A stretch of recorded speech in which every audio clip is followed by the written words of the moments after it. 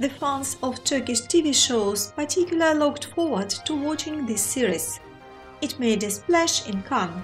However, the most anticipated project of the year may not be aired.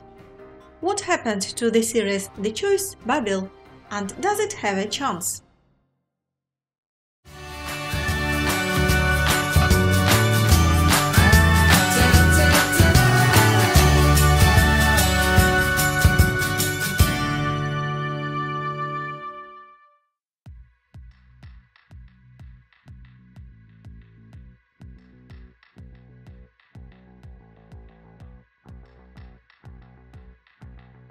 As it became known, the agreement between the Bein Connect internet platform and Ayapim TV company was terminated. Official version due to the mismatch of the project's broadcast dates. The parties have no claims to each other. The company of Kerem Çetay is negotiating with Star TV, Show TV and Fox TV channels about broadcasting the show on free television.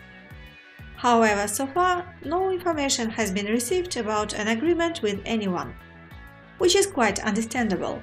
The series is intended for an audience that watches internet platform projects, including foreign series like Game of Thrones. It may well be unsuitable for an ordinary Turkish viewer. Moreover, the plot about financial pyramids and fraud doesn't resonate with the Turkish audience. According to the famous journalist Ranini, the first episode, 120 minutes, has already been shot. Work on the project continues, but there is no Halit Ergenç on the set, and it upsets the fans of the actor.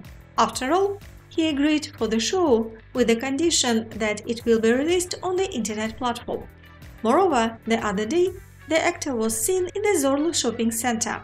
According to Halit Bey, he is currently having vacation and has no new projects. What does it mean? Did Halit Ergenç leave the series The Choice, or did he mean a short break between filming? What channel will take the series The Choice?